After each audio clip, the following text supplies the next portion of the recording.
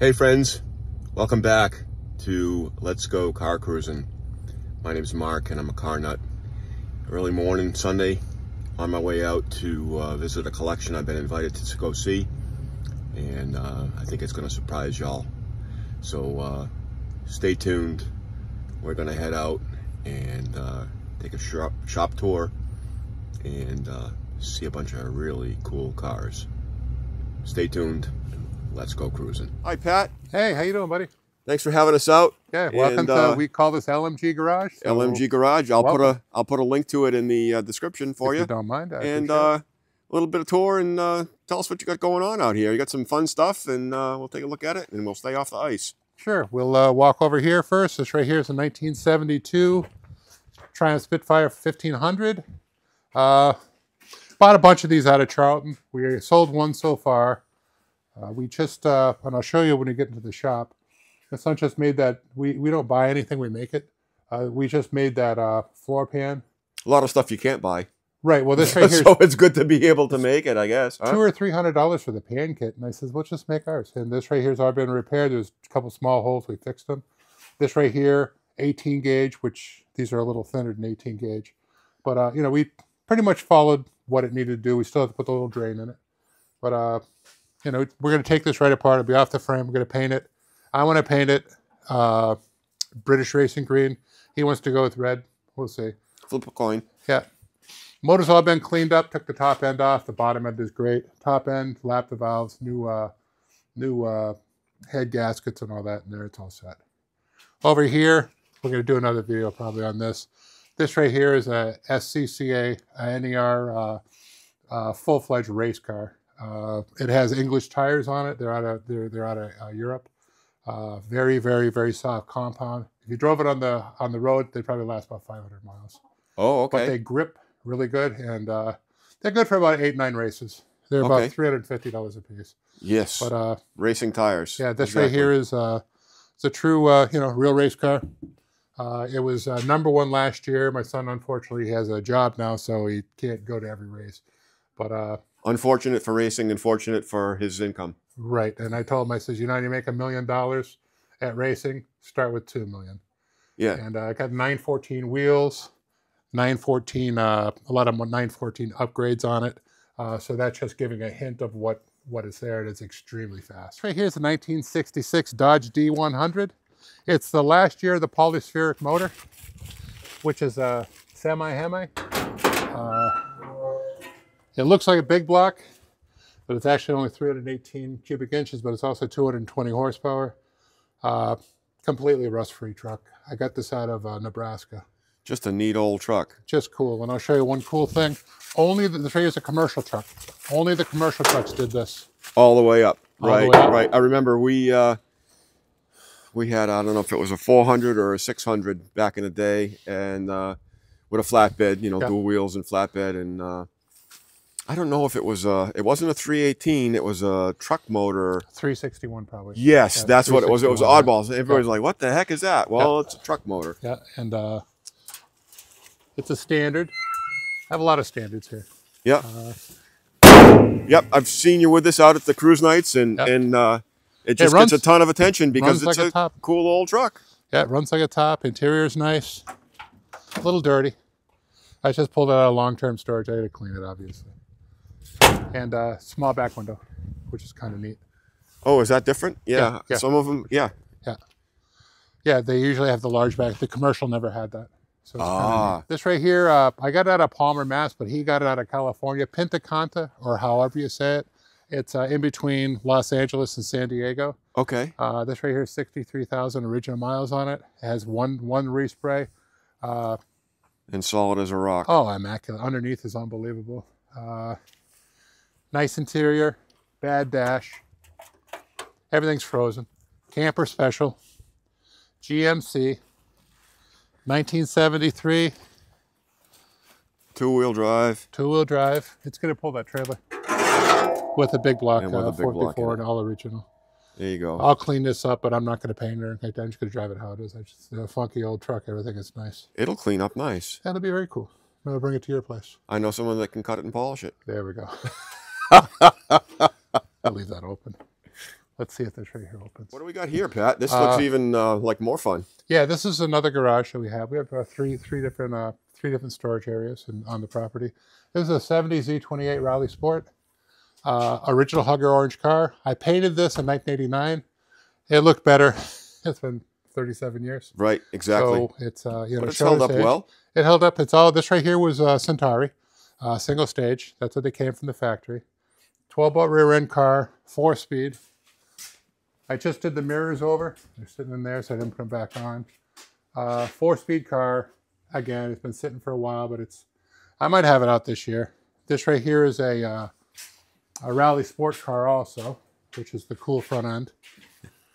And this, some of them were not, correct? Quite a few of them were not. There's this right here is a RS Z28, 1970. Not all the Z28s were rally sports, but there was 8,000 Z28s made, 4,500 4-speeds and a little less of automatics. Okay. This right here is the poster car you would see on a poster, the orange with the black stripes. Cool. Just kind of cool. Yeah. And I'll show you our little machine shop while we're here. This right here, believe it or not, 1964, the year I was born. South Bend lathe. Do a lot of work on this. And I got to admit, my kids do more work than I do. So if you see a lot of work, it's probably my kids doing it. That's awesome that you know that you've got that and the ability to use it. The little machine, this is a Harbor Freight. I bought it at a yard sale, but it works. I had a big Bridgeport. This right here is just so much better and so versatile that I really like using this. Yeah. I got a little tire machine here. We change our own tires. That's handy to have. It's nice. It's a rim clamp. I bought it from my buddy who was getting the better one, and he owned a shop, and I got it for what it was a trade-in. I think I paid $500 15 years ago, and it works like 10 minutes. And it saved you that and more. In here is a little tool crib, and there you go. A lot of people were talking about, what do you think of the U.S. General? That's all I buy. Right, right. For what I use them for. It's on my list. I have one 10 years old, and it's like brand new. So why wouldn't I, why would I buy a Snap-on when, it's just in my shop. Right. So it is an automatic, and it's my wife's car. I drive it once. It's actually a pretty quick little car. Yeah. We put Extreme Contact Continental tires on it. That's what we've been putting on everything lately. And I put the 2005 wheels instead of the 2006. I just thought they would look better. The DWS 06? I honestly don't know. The Continentals, yeah. That's what I run on Evolve. Yeah, Extreme Contact. My son would tell you he spec'd everything out. Yeah. So I love Continentals. I use them on all the cars, the Volvos. Oh, cool. My kids and mine. My son runs a 240 wagon. Oh, okay. Yeah, he's a nut. That's a cult. Yes. You think the Corvettes are bad? No, I haven't joined that. That's a cult. The oldest one I had was an 850, a 94 850. Oh, that's a nice car. Yeah. That's a real nice top of line. This right here is my wife's 1984 Corvette. Came out of Worcester. The guy got it out of, he had just bought it, and then unfortunately his daughter had some health issues, so he had to sell it. And it's probably the cleanest. It's 2-owner, well, 3-owner now. Probably the cleanest C4 in the country. It's immaculate. And it's, I think it just turned over 50 or 51,000 miles, all babied. Every sticker, everything is original paint, original everything. Just a gorgeous car. Yeah, I've seen it hood up before, and it's pretty. Yeah, very cool. A lot of work to keep them that clean. I know. Yeah, and I do a lot of license plates too. If you look. Yeah, I've seen the plates. Yeah, I got that. One of my best ones is that Repair number 27. I thought that was kind of cool. There you go. Low number. I do have a 1910 that I traded a European plate for a buddy of mine who passed away at a Mercedes-Benz. So just thought it was cool. Again, just, we collect all sorts of signs and all that stuff. Absolutely. It's just a memorabilia place. Yeah, that's what garages are for. And, as I told you before, we were talking about this interview, I was going to clean the place up. I said, you know what? This is my garage. This is how it is. I have stuff laying around all the time. So absolutely. We'll go to the next building. Let's go next one. So this is an interesting looker. Yeah, it's just been sitting here for a couple of years, but believe it or not, put a battery, it'll start right up. I do have to buff it out again, but I race this on the ice. I race this with my son, with his Volkswagen. He beats me, but this right here is a stock rear. I did win my class. Full disclosure, There was another guy that was there. There's only 2 people in my class, but it was still a lot of fun. And I hammered the heck out of this thing. And everybody says, "Oh, you destroyed that car." No, the torches were on. They were ready to cut it up. So I saved it. You saved it. There and you it's go. It's a two-port car. Runs like a top. Looks a little goofy. The big shop. We do have a friend of mine's is a 58 Overland. We cut out the panels, rebuilt the inner wells. Again, this is my son. He is so meticulous on this. And we're going to make it so there's very thin layer of filler. Yeah, these are all just to butt finish welded. it, sure. They're all butt welded, but it'll sound like this. When it's all done, you'll never know it was ever touched. We'll grind inside even. And we'll go on the other side. I'll show you what we've done over there. Again, as I was telling you earlier, I love California cars. This came out of California. Might be all dented and stuff like that, but it's so nice not having rust. So we cut this right here out because they had very large tires on it. They ripped everything. These right here are panels. We made these panels. So the repairs are not done because of rust. They were done because it was altered. Correct. Yeah, it was destroyed. You know, again, we use 18 gauge. Everything's MIG welded, and out here will be TIG welded. We'll grind it on both sides. All this has been rebuilt. Again, they had a fuel cell in it. Here we have to clean up. He wanted side marker lights, and he still wants them. So this whole thing will be we still have to rebuild this. Again, it's been cut. It was never rusted. Underneath is immaculate on this truck. Yeah. When it's all said and done, I'm going to put a motor in it. Got to do the firewall. They banged the firewall out. I'll show you real quick. You know, with a sledgehammer. Oh. So if you look at it, if you look, everything fits. Unfortunately, they pushed that. These are all in now because, I mean, the metal has to go somewhere. Yeah. This has been pulled in. So we have to put a porta power in between everything. We're going to cut that whole piece out and make a new piece. I got a mock-up motor. I'm going to throw a mock-up motor in here. He wants a small block Chevy. I was going to say stock style or just a small block Chevy? I tried to talk him into a 6-cylinder. He wants to drive it. Yeah. So it's, you know, it's going to look pretty much stock. He wants a little back lowered, and little gasser look. 2-wheel drive. It was 4-wheel drive, and he likes the gasser look. He didn't want the 4-wheel drive. Okay. Again, 1958, just a cool truck. Yeah. And I usually don't do other people's cars because it's just a hobby. Right. But yeah. He's a friend of mine. I says, yeah, I'll take care of it. So. Awesome. Right next to you, I know you saw this car before. This right here is the famous ZR1. I will pop the hood on this. This is just a beautiful motor. It is. This right here was the Corvette from hell. It still stands up to the new Corvettes. It'll do 4.1, 0 to 60. That was unheard of in 1991. Oh, that was outrageous, yeah. It was crazy. And that was 375 horsepower, 375, correct? Yep. And they're all there, believe me. Yeah. And it's constant. And that right there is the... that's what they call the money shot right there. That's probably the prettiest motor I've ever seen. It's a double overhead cam made by Mercury Marine, designed by Lotus. Designed by Lotus, yeah. Sent into Chevrolet. And people don't know what this car is until they sit next to it, and then they rev their engine, and I drop the clutch, and gone. The car gets up and goes. Yeah. It's really set up very well. Because the outside body changes, the rear is wider, and yeah, I'll show you how. And it's got the wider wheels. It's got 315s, which are 12 inches wide. But they're very subtle. They're extremely subtle.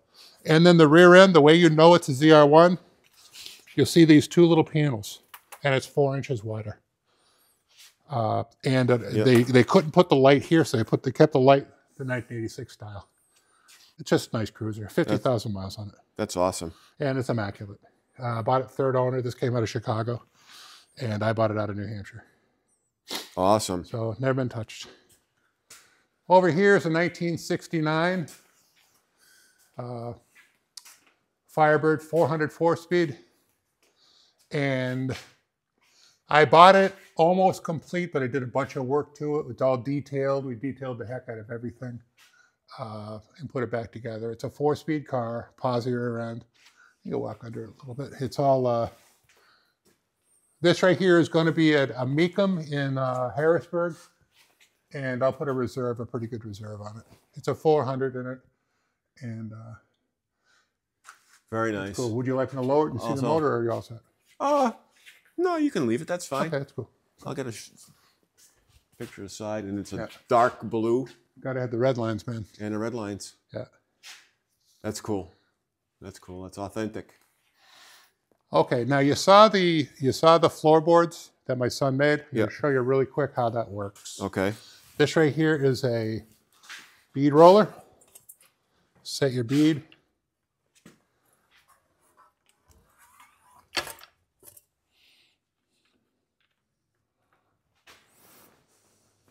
That should be good. Set your bead in there. Come on. 18 gauge is 18 gauge. See how that makes the bead? Yep. There you go. Okay. And then say you wanted to put an angle on this so you have to go up a little bit. We'll go over to the slip roll right here. And this is antique. This right here is 1930 something. But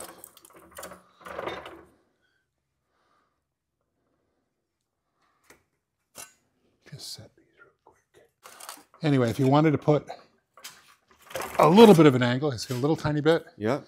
Go through it again. And then you adjust just a little more. Sometimes you just want to have a little bit of a radius. Yep. At other times you want to have it a lot. So you got a little bit of angle. Right. You keep on, Yeah. I can make it completely round, but I'm going to use this piece of steel for something else. Sure. And this That's right awesome. here is Yeah. 18 gauge. Yeah, it's Don't ever put your fingers here. No, because it's done.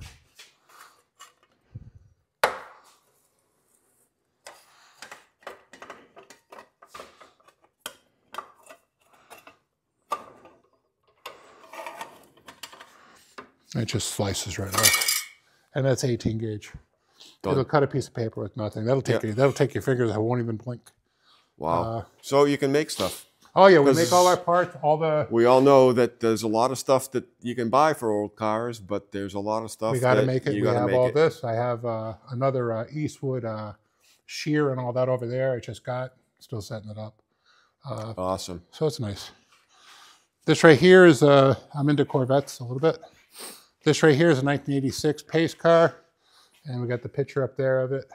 This right here, I do have ZR1 style A-mold wheels on it. Just thought they look cool. I have the original wheels also. But convertible. It's dirty. I got to clean it. I know a good guy who details cars. Yes. Yeah. So I'm into pace cars a little bit. Right here is a 2008 Indianapolis pace car, tuned by a Lincoln Felder, lowered, Z51 the suspension, Z06 underneath, LS3 in it with a cam. Yeah, this thing gets up and goes. This car wants to hurt you. Yeah. Again, a little dirty. But you can still drive it and get groceries in it. I still get 30 miles a gallon. Yeah. I mean, it's unbelievable. Right next to you is a 1966 Ford Mustang. Again, another California car. I was going to put a V8 in it, and then I just started working and I realized how original it was. It's out of Los Angeles. Yeah.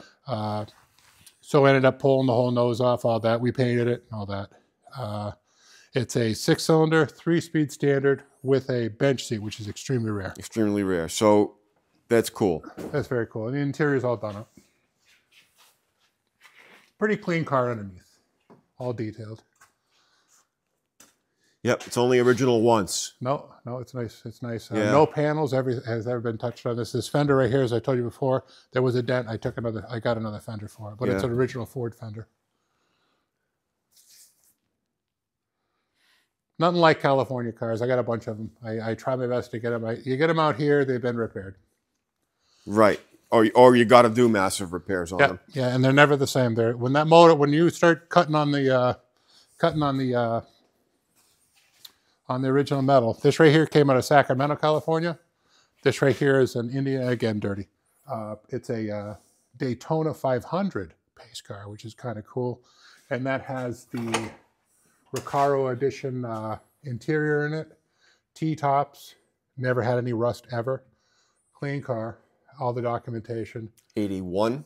1981, Yeah. turbocharged, 301 turbo, which that's what they had. That's, yeah. It was And, it was more of a a name and a decal that didn't really have much grunt to it. Unfortunately, well, they did have 220 horsepower in 1981, but unfortunately, I mean, you can do stuff to them. The one I'm going to show you, we did a couple things to it, but a lot of people took the turbos out and put the 400s in, and now the original turbos are worth big money now. Sure, one of 2,000. These are one of 2,000 ever wow. made.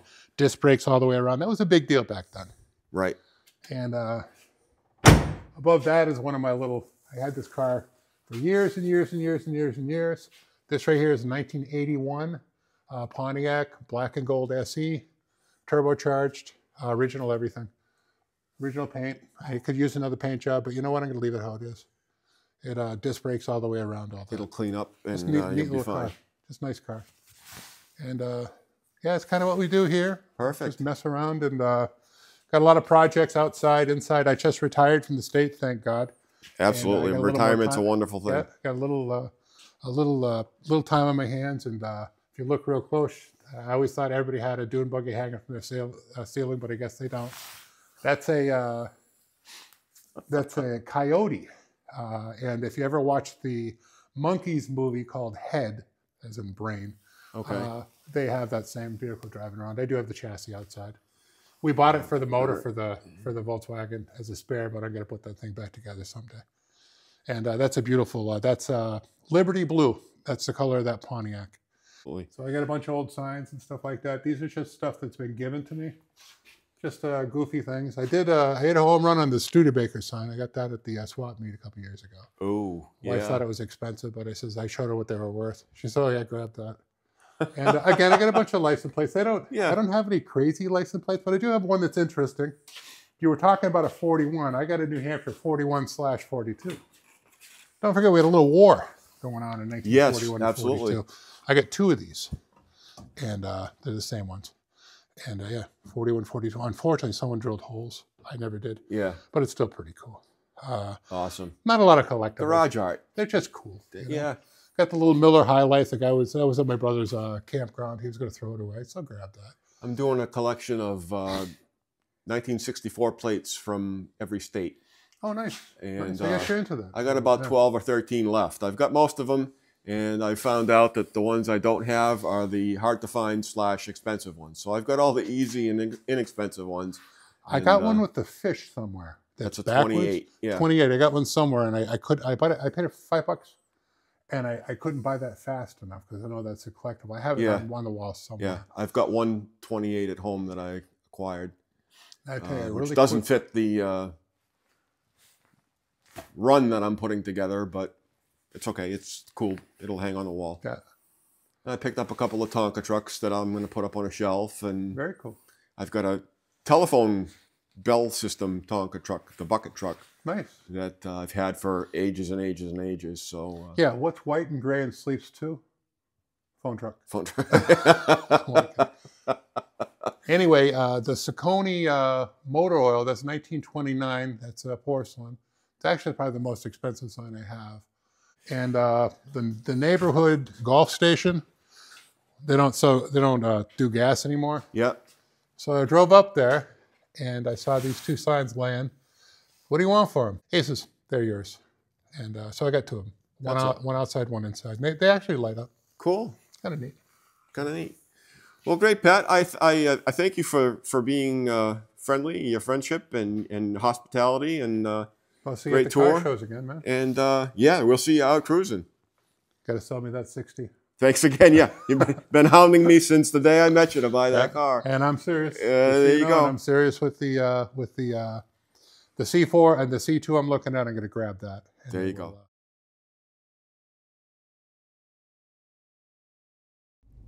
Wow, what a great collection. Nice shop, great guy, great car guy. So thanks, Pat. We appreciate your hospitality. Enjoy the collection. We'll see you out at the car shows this summer. Hey, okay, folks. Again, remember, we're trying to get some good content out for you here. Hit the like button, hit the subscribe button, and we'll help grow the channel some so we can get some better content out there for you. And we'll see you out on the road again. Again, thanks. And remember, let's go car cruising. We'll see you next time.